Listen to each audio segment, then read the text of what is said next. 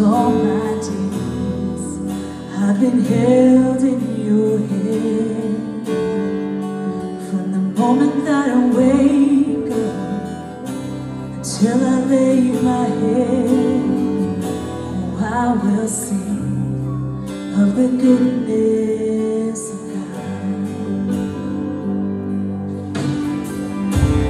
And all my life you have been faithful.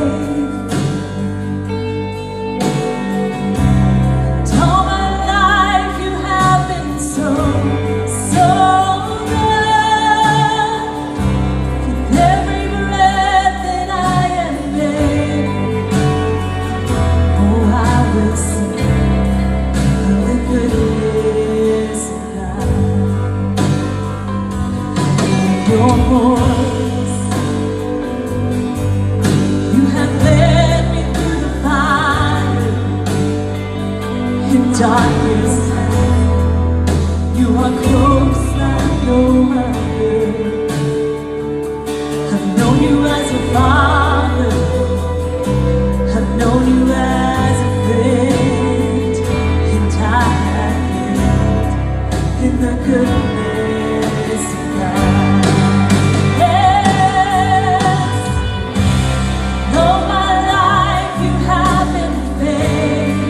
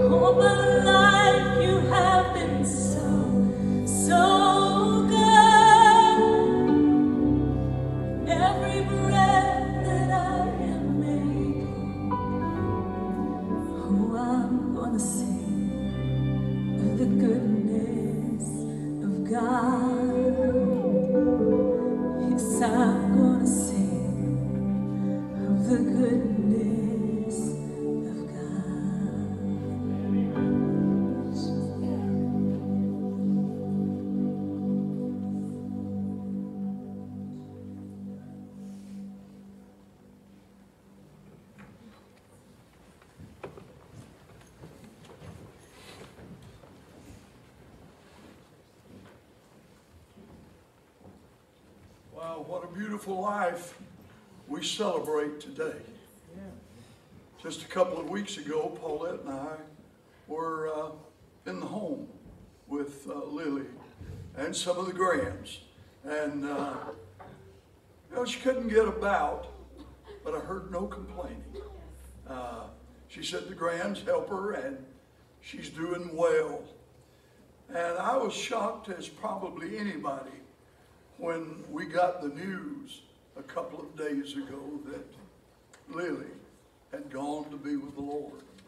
And so we celebrate this afternoon, and we also are saddened this afternoon for you girls, for Bianca and Desiree and Celine, for you boys, for Joe and Chris and your families. You know, our hearts break for you. They really do. I just bleed inside when I think about the greatness that I believe Lily had about her. I'll never forget meeting Joe and Lily. I came back to Toccoa in 2013 to be the pastor at the time, and one of the first couples I met was Joe and Lily. They sat right there. And you know, Joe in his quiet demeanor, you could hear him coming in from outside. Hallelujah, it's a good day. It's a wonderful day to serve the Lord.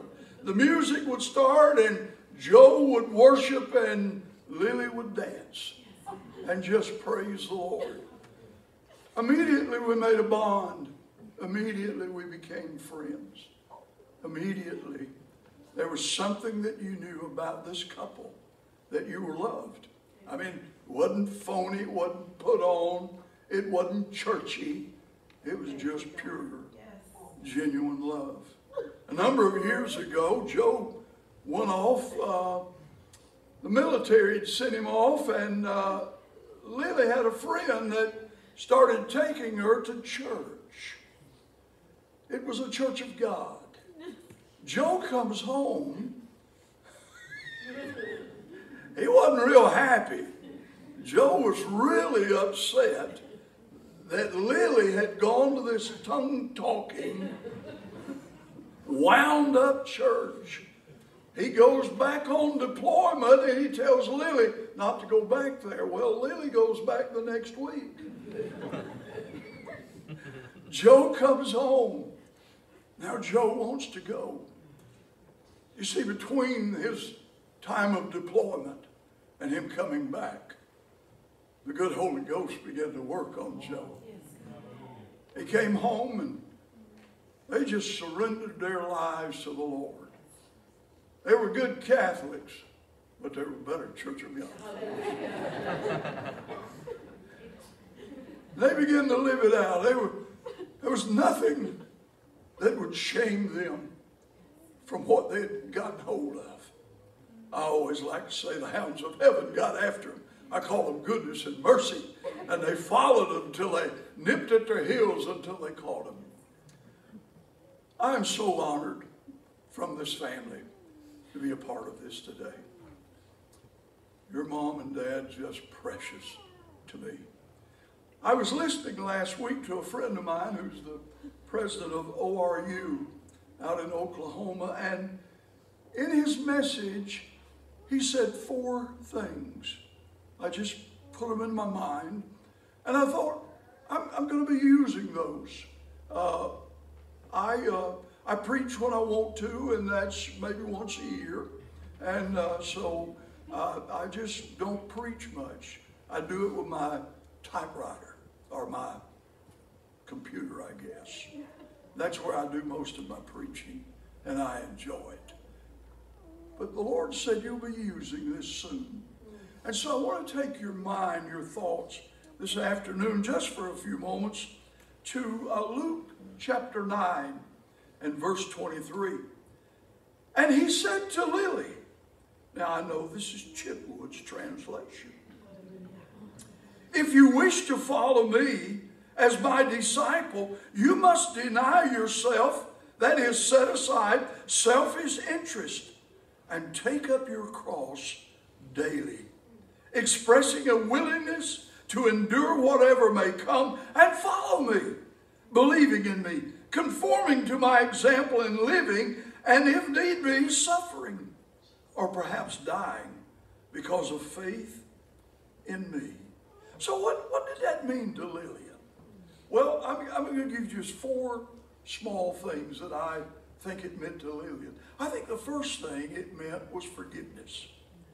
You have to forgive yourself, really, if you're going to serve the Lord with all of your heart.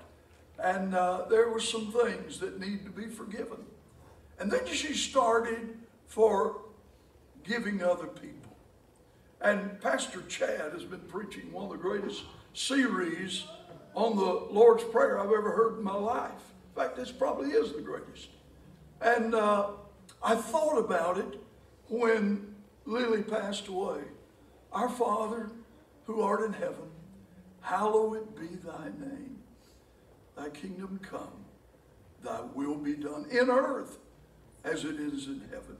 Give us this day our daily bread, and forgive us our trespasses in the measure that we forgive others their trespasses. And lead us not into temptation, but deliver us from evil. For thine is the kingdom and the power and the glory forever. Amen." As we were talking to Lily a couple of weeks ago, she was talking about challenges a little bit, not much. She wasn't complaining. She was just saying, you know, you have to learn to forgive. And when you forgive, you don't hold it. You just press it out. Now, I can't forget. God didn't give me the capacity to forget. But when he gave me forgiveness in my life, I learned real quick what forgiveness was. It was not holding it against that person as if they had ever done it. I may remember it the rest of my life, but I'll hold no grudges. And Lily, you could just sense it. She just expressed that kind of love, of forgiveness in her life. And then not only is taking up your cross daily a call to forgiveness, it's a call to love. John 13:35 said, "By this everyone will know that you are my disciples, if you have love and unselfish concern for one another." How many of you have felt the unselfish love of Lily in your life? Can you just, oh yeah, that's us, isn't it?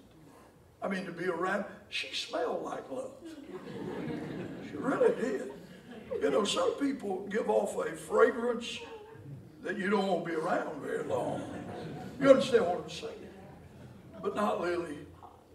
She gave off a fragrance of God's love. You see, it was Christ living in her.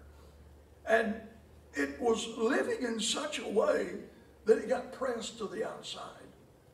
That she would love with the love of the Lord. And then she was called to endure. Hebrews 13:1 and 2 says, "Therefore, since we are surrounded by so great a cloud of witnesses," that is Joe, I know of one, "who by faith have testified to the truth of God's absolute faithfulness, stripping off every unnecessary weight and the sin which so easily and cleverly entangles us. Let us run with endurance and active persistence the race that is set before us, looking away from all that would distract us and focusing our eyes on Jesus, who is the author and perfecter of faith. That is the first incentive for our belief and the one who brings our faith to maturity, who for the joy of accomplishing the goal set before him endured the cross, disregarding the shame, and he sat down at the right hand of the throne of God, revealing his deity, his authority, and the completion of his work." Not only was it a call to forgive, and a call to love, and a call to endure, but it was a call to die. Lily died, and yet she had never lived like she lived after she died. Isn't that amazing? Well, I want to tell you this. She has lived greatly the last number of years, but she's living more today than she's ever lived. I'm telling you, that knee doesn't have to bother her anymore. The femur that they broke, trying to straighten it out, it's well. Everything is well. Because you see, Lily died. And 1 Corinthians 15:31 through 33 says, "And why do you think I keep risking my neck in this dangerous work?" Paul is telling us a little. "I look death in the face practically every day that I live. Do you think I'd do this if I wasn't convinced of your resurrection, and mine is guaranteed by the resurrected Messiah Jesus? Do you think I was just trying to act heroic when I fought the wild beasts at Ephesus, hoping it wouldn't be the end of me? Not on your life, baby. It's resurrection. It's resurrection. It's always resurrection that undergirds what I do and say and causes me to live the way I live. If there's no resurrection, we eat and we drink, and the next day we die, and that is all there is to it. So I'm telling you this afternoon, if you have not received resurrection Christ in your life, honey, you're going to die. You're guaranteed. But you're not going where Lily is. Just want to pass that along. If you want to see her again, you better die to yourself. Raise up to Jesus Christ. Amen. Don't let yourselves be poisoned by this anti-resurrection loose talk. You see, bad company always ruins good manners. It always does. You see, God, by his providence, from eternity to eternity, he chose us, the elect. I don't know about you, but I'm one of the elect. I like it the way D.L. Moody said, you know, some people get hung up on the elect. D.L. Moody said, no need to get hung up on it. He said, God saves the elect, and then he elects some more. Amen. I'm glad he elected more, because I didn't come from a line that should have been elected. And most of you in this room didn't either. But we were, because of God.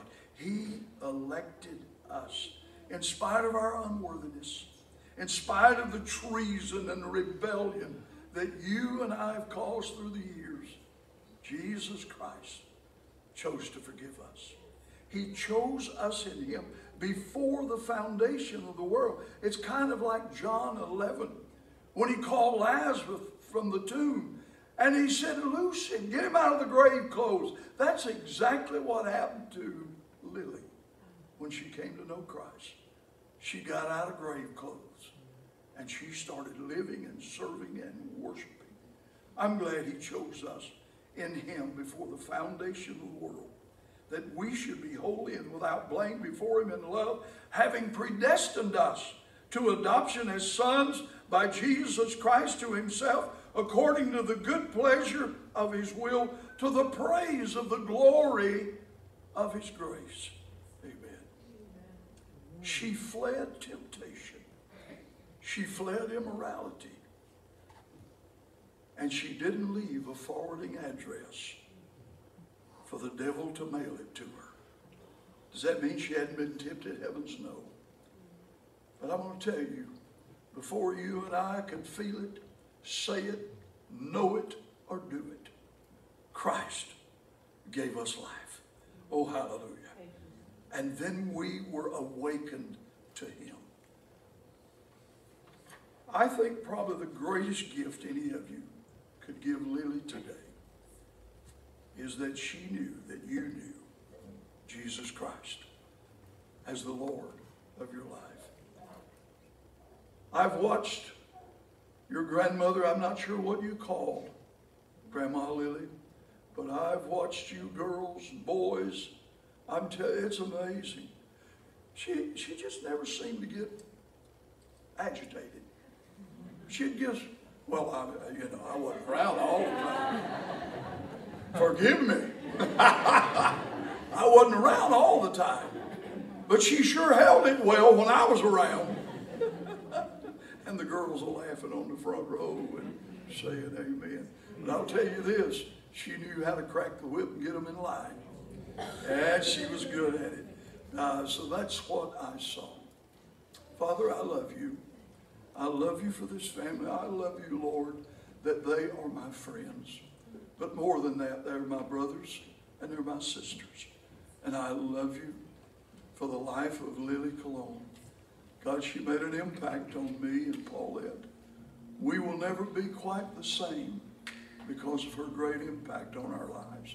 Now, Lord, would you show your grace and your strength this afternoon and in the days ahead to this wonderful family, in Jesus' name.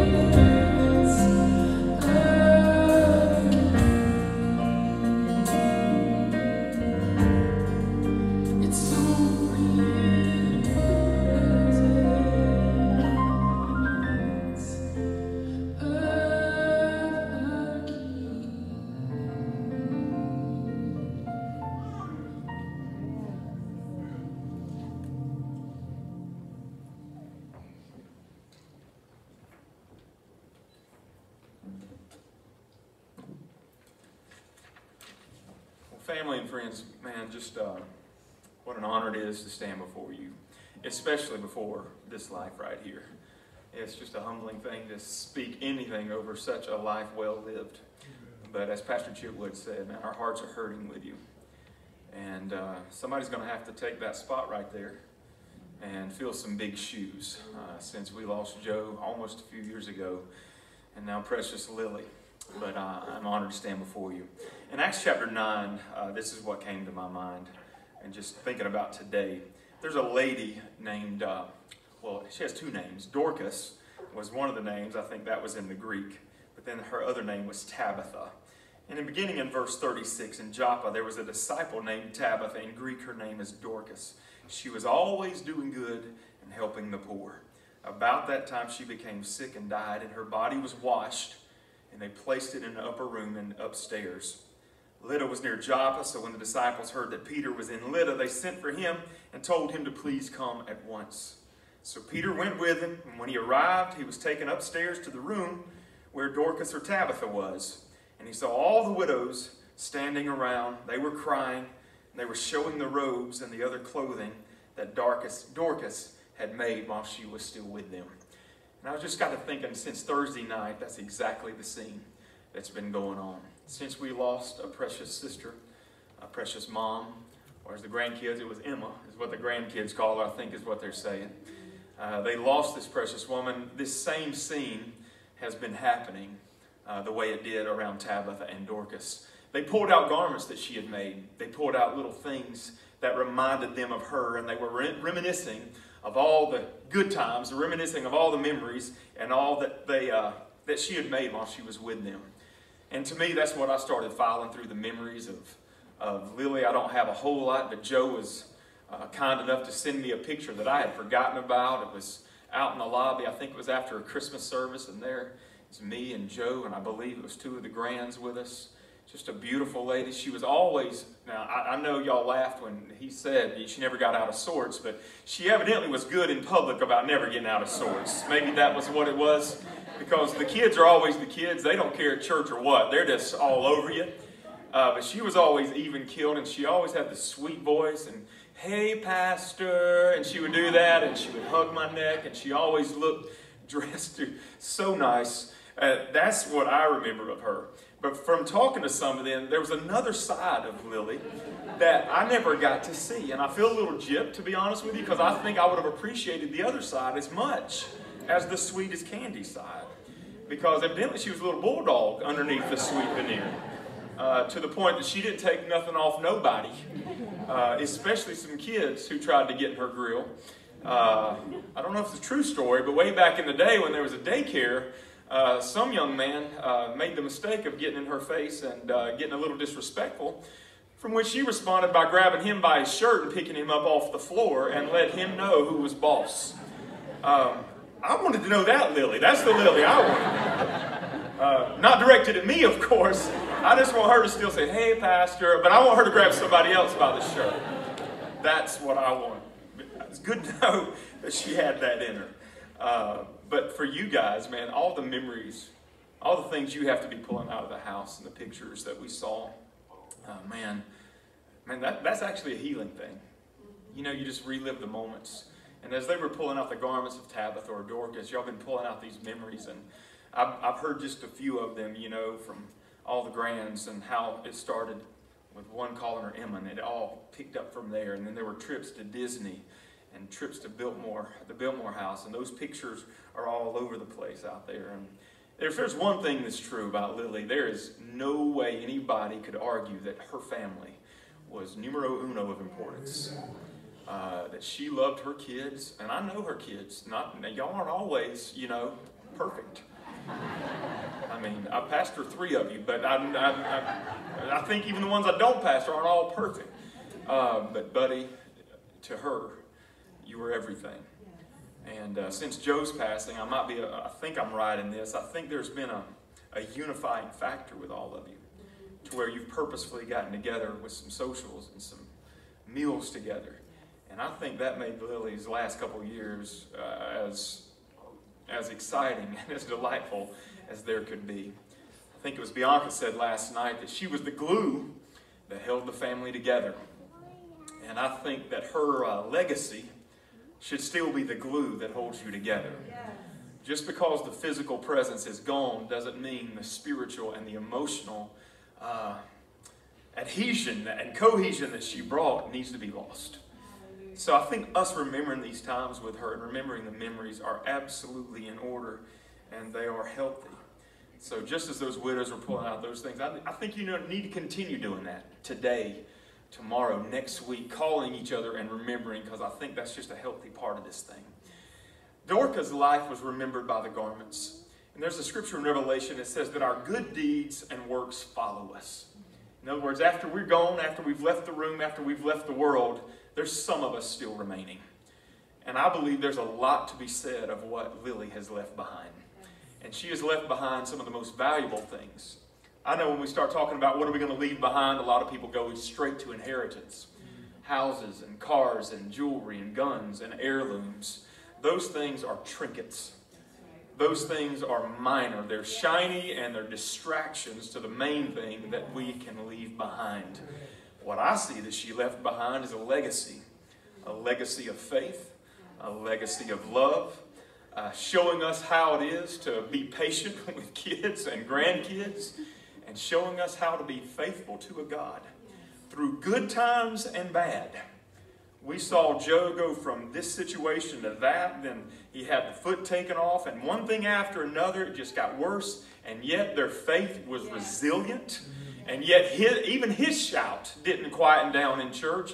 He was just as much a worshiper as he was before any of that happened, and after he was gone, she had every excuse to get slack, and she was just as faithful as ever, coming in this room, acting like she liked everything I said, knowing good and well there's no way somebody likes everything I say. But she pretended real well, and she worshiped. And she showed you guys what it is to live for God and for family. And I'm just going to not pull any punches here and just tell you, kids, you don't have any excuse to go cold in your faith. And you don't have it. There's no wiggle room for you to be a lukewarm, milquetoast believer. You had two parents that lived it out for you and lived it out for you loudly. As Pastor said, Joe entered the room mouth first. But what I appreciate about him, he didn't quiet down when it was time to worship God. He was loud with you out in the lobby just talking with you, but when the songs hit, he was loud for his Lord. They showed you what it's like. I didn't have the privilege of worshiping with my dad in the same room. I did every now and then, but he was in this church when he came back to the Lord. He was on fire for the Lord for the last 10 years of his life. He sat back in about the middle part of this section right here. And when I was visiting, he remembered what it was to have the grace of God on his life. His hand would go up as high as he could reach it. And here's this rough-looking, he looked like a Harley-Davidson rider everywhere he went with a bandana on his head, tears streaming down his face. And every now and then I'll look back, and though he's never been in this room when I've pastored here, I remembered my dad's hand and I remember my dad's tears. I have no excuse to not give my best. And with the legacy of this woman and the legacy of your dad, I'll just be straight up with you. I'm going to get in your grill walking out of this place, and I'm going to ask you if you've got the victory, and I'm going to ask you if you're living right. I might even get mean and say, would your mama be proud of you this week? I don't know what I might do. Somebody's got to pick up the mantle. Somebody's got to pick up the garments left by not Tabitha, but by Lily. And not just remember how good she was, but to live out the legacy that she left behind. And to be the men and women that God has called you to be. Because you have everything it takes. Christ in you, the hope of glory, and the model lived out for you. Well, this day is not for the dead, it's for the living, unfortunately. Lily's not being any more blessed by what we're doing here. My goodness, Thursday night, guys, she's good. And if you tried to bring her back, she might smack you in the face, just to be straight up honest with you. But this right here is for us. This is for us to cope, and it's for us to deal, and it's for us to say, all right, how now will I live? How am I going to deal with this? How am I going to move forward? Ecclesiastes, there's a scripture that says, it's better for us to be in the house of mourning than the house of feasting. In other words, it's better for us to be in a funeral than it is to be at a ball game or a tailgate or to be at a club. Any of that, it's better for us to be right here. And here's why. Because destiny is the death for us all. Death is the destiny for us all. everybody should take it to heart. Which means, it's a little morbid to think so, but unless the Lord comes back sooner, we're all going to be right here in a casket in front of a crowd one day. And that sounds, man, that's a sad thought. Not really. Not when you understand what's really going on here. Precious in the sight of the Lord is the death of his saints. He's calling us home for a reason we were created. But there's a principle here. When I begin to look at my day, I don't want to have somebody have to lie over me, lie about me, think of an hour before they can think of a good thing to say about me. That's sad. For my kid to have to come up and think of something I did when she was 5, I'd rather it be easy, right? Stephen Covey says we need to begin with the end in mind, which means if I want this day of mine to be a day of glorious celebration, a day of worship, a day where my family speaks well of me and loves me just as much on my last day as they did, that means it's going to determine how I live my life now. Yes. And I think that's what we have to do right here and right now. Lily is remembered well because of how she lived, not because of anything I'm going to say, just because of how she lived. And here's what we have to do with it. 1 Thessalonians 4:13 says, we don't grieve like the rest of the world grieves. We don't grieve like people who have no hope. And I've been in a lot of these situations, and it is tangible. You can feel it. When a family doesn't know Christ, and when the deceased didn't know Christ, you contrast that with a family that knows Christ, and they know the person that's gone on also knew Christ. There is a tangible, even visible difference. There is a despair. There is a desperation. There is phrases like, I can't make it. I'm not going to be able to live without them. I mean, all kind of hysteria in the funeral home. And your heart goes out to them too, because they don't have the resource that God has offered them. A peace that passes all understanding. A comfort that comes not only from his embrace, but from the church's embrace. And a hope that this is not goodbye and this is not forever. The Apostle Paul said, I don't want you to grieve like those who have no hope. I want you to have peace. How do we have peace? Those who keep their mind on him, the scripture says he will keep in perfect peace. How do we have comfort? 2 Corinthians chapter 1 says that we comfort one another with the comfort that God has given us. And what I witnessed in the emergency room on Thursday night is how it happens. The comfort that God has given other people in the body of Christ. He's given us that comfort so that we can embrace those who's going through what we went through a few years earlier. And we hug them, and there's a supernatural, there's a koinonia, there's a sharing of the hurts and the fellowship. There's a healing of the embrace of those who've been comforted by God. And there was crying, and there was wailing, and there was hugs in that ER, but it was the body of Christ wrapping their arms around this beautiful family right here. That's how we're comforted. Friends who know Christ. And how do we have hope? Because we know better. We know this isn't it. And deep down, even though we're grieving and there's a void in our soul, we know that Lillian Colon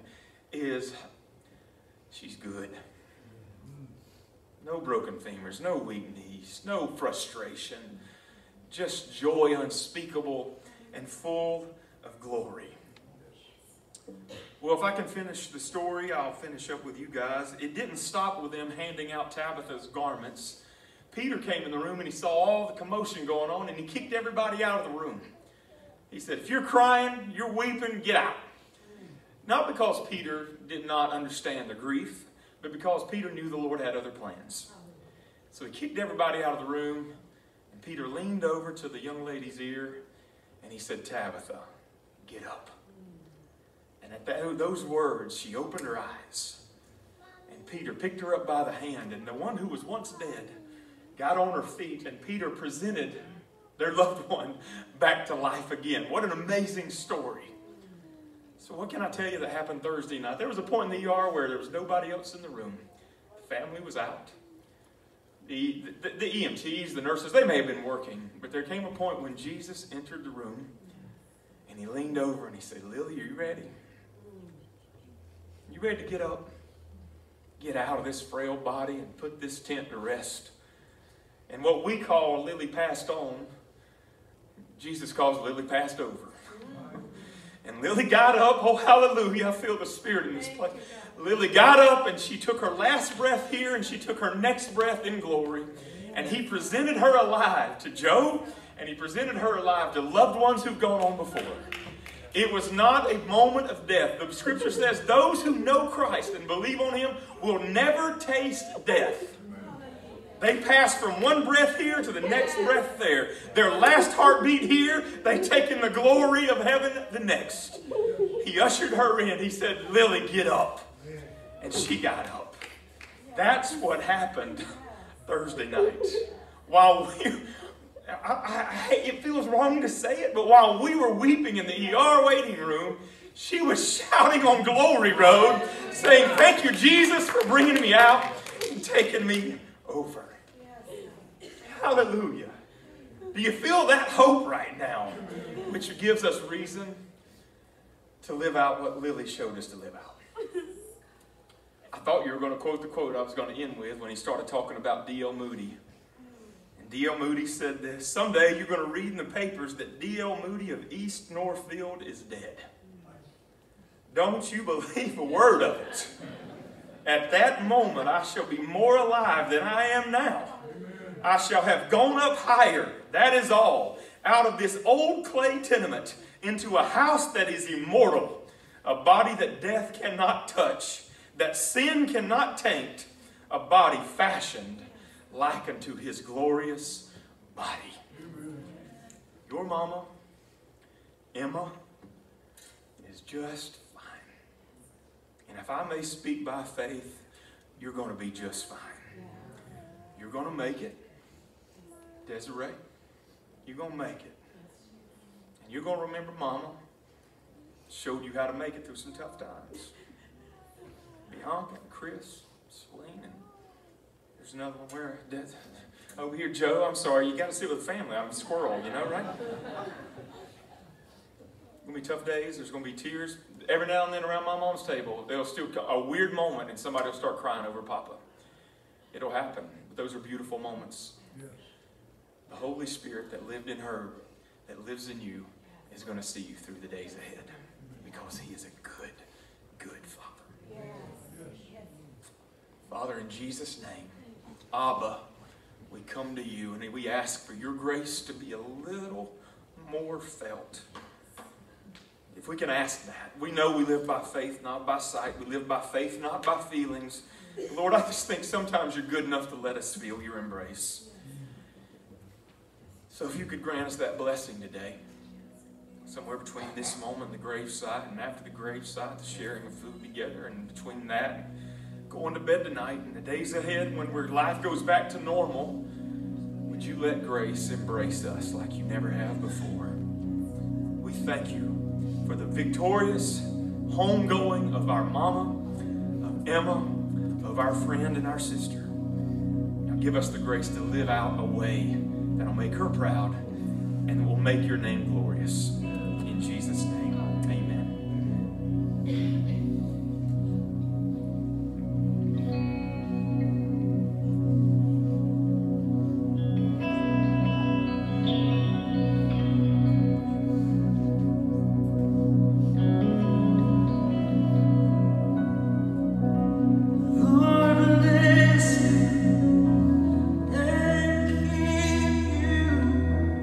Make his face shine upon